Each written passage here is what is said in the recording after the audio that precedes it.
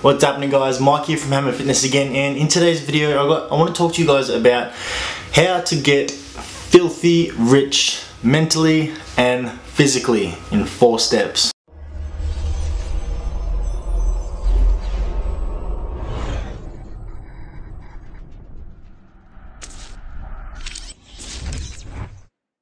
Now, those 4 steps, by personal opinion, is health, firstly, wealth, love, and happiness. So those 4 combined, I think, are essentially going to give you a filthy rich mental and physical aspect in life and overall happiness and fulfillment. Now, I think health comes in at number 1. So what's all the money in the world if you're not healthy? If you're a billionaire and you're on the verge of having a heart attack, or you're bedridden all the time because your health is really poor. Now, I'm going to give you a bit of a personal story of mine, and it was only about 12 months ago that pretty much I felt like my life was almost on a decline, and it was absolutely drastic. Now, what happened was I got on some medication for my skin. This could have been avoided if I simply went for, let's call it, the more difficult route, because a lot of people seek out for medication to help themselves when it's as simple as a diet change. Now, me being a personal trainer, I should have known this already. So my health and fitness was already pretty good, at least I thought it was. I trained about 5 to 6 times a week. I ate a reasonably healthy diet, as you guys can see if you follow me. But for some reason I decided to take that shortcut. That medication was Roaccutane, and since that I went through almost the worst stage of my life. Now, almost to the point where I wanted just to absolutely give up. Now, if you know me on a personal level or even through social media, you know that I like to give information, help others, and I was in a stage of my life where I had to literally look after myself. I could not for the life of me look after anyone else. Now, when I realized this, I knew I was in strife. So I almost copped every single side effect from this medication, and I was just going through the worst time of my life. And all I could think was running a gym, being a personal trainer, trying to help others. How the hell am I supposed to help others when I can't even help myself? Now, this is where health comes in. Now, you can be absolutely fantastic at whatever you do, but if you at any stage down the track get confronted with some health issues that could have been avoided due to something as simple as health and fitness through your diet and, let's say, training, well, wouldn't you much rather that? I mean, you can't really put a price on health and fitness, can you?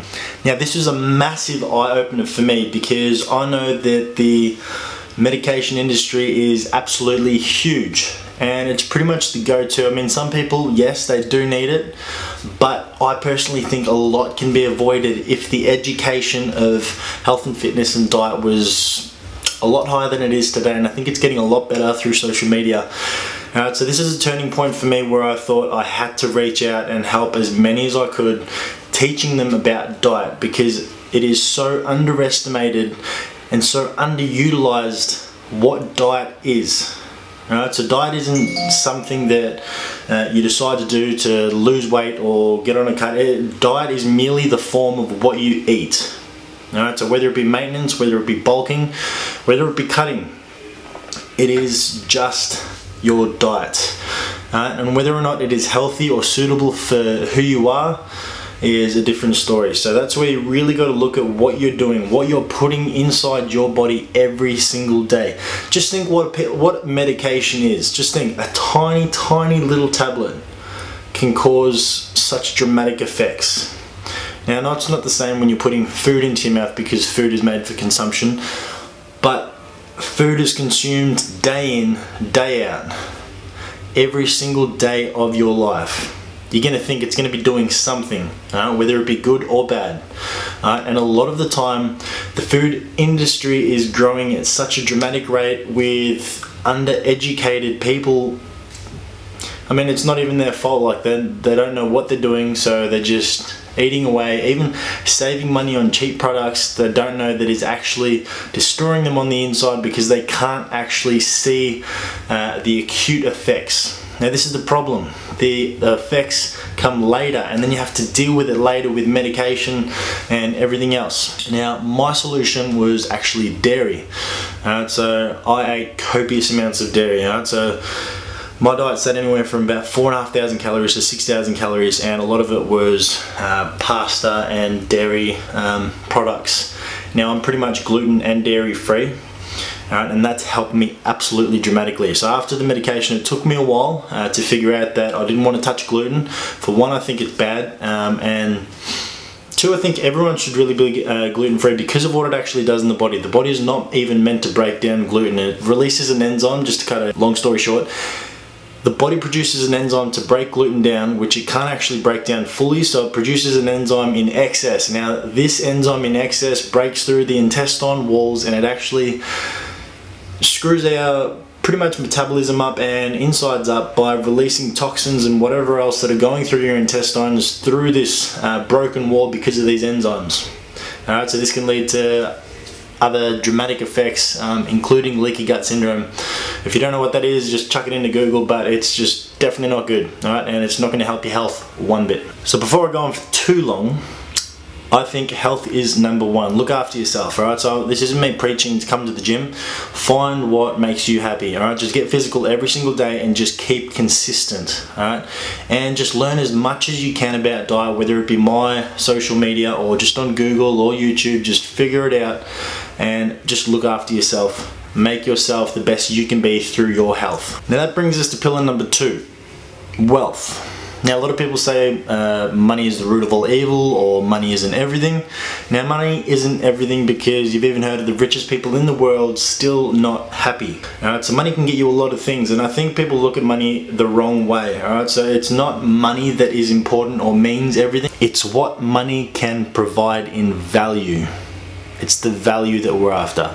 That value can be a source of freedom, it can be a source of security, it can be a source of happiness or fulfillment by giving away to charity or helping loved ones, helping others in need. Right? So many different things you can do with money, and at the end of the day, a lot of people are in search to be as rich as they can be. Now I don't believe in making absolute billions if that isn't your goal, but you just want security. Personally, I just want security. I want to be able to help not only myself but other ones, and maybe even give some away to charity and just live a happy life like that. Because at the end of the day, you can't take it away to the grave, so why not help others around you? And that in itself is going to bring you fulfillment and happiness in itself, to help others. That brings us to pillar number 3. Love. Why do you think you love your parents so much? Now I really hope that everyone loves their parents. If you don't, well that's really sad, but why do you think you love your parents so much when you're a baby? Okay, things may change when you grow up, but when you're a baby, there is no one that you love more in the world than your parents. Because guess what? They loved you first. Now that's something special, because if they loved you first, that's almost impossible for you not to love them back, because they care and they nurture for you, so you're going to love them. Now this principle applies when you're growing up as well, and just in everyday life. Alright, so you are only going to be loved or cared for as much as you love and care for others. Alright, so as well, I think love is almost like a transfer of energy. You can only give so much and not receive in return for so long, and then you're pretty much going to give up.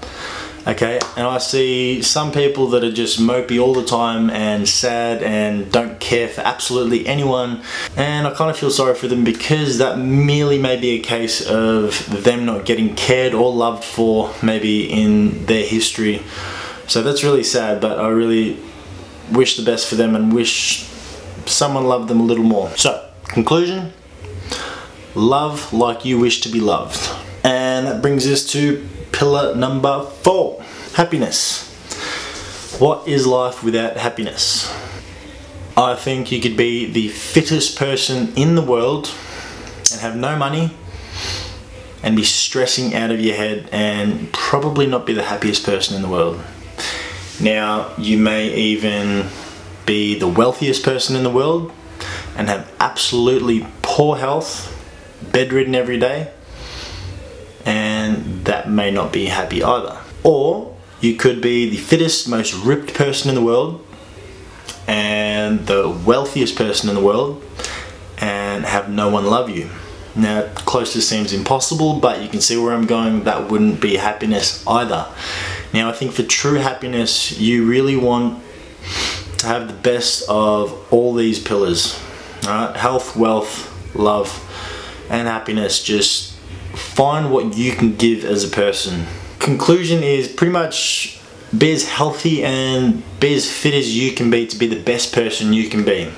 This way you can pretty much live your life the way you want to live it, get the dream job, live your passion, maybe even create your work as your passion, and that's the way you're going to make your wealth. And from that you can love more by giving more, and ultimately have fulfillment and happiness. Boom. Win-win. Okay, I know money isn't that easy to attain, but if you take baby steps and work on each step, you will find happiness. And at the end of the day, I think if you're happy and you've got a lot of love around you and you're keeping yourself relatively fit, well, you don't need all the money in the world. Same goes for all the other pillars. I think finding a really good balance is, at the end of the day, the aim for everyone. A good balance in life means a happy one. Hope you guys enjoyed the video, and I'll see you guys in the next one.